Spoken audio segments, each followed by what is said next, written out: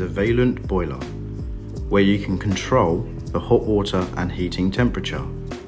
Towards the bottom of the boiler, you will see a fuse switch on the wall which controls the boiler. On the boiler display, you can see symbols that show hot water and heating.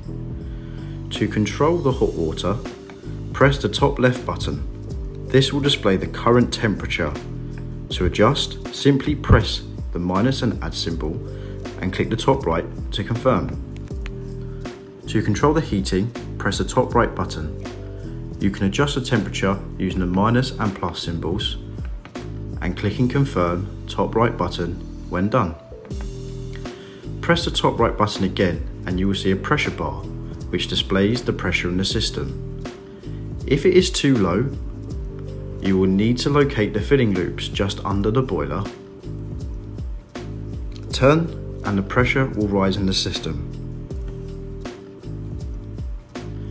If the pressure is too high, you will need to bleed a radiator. To reset the boiler, press and hold the flame button.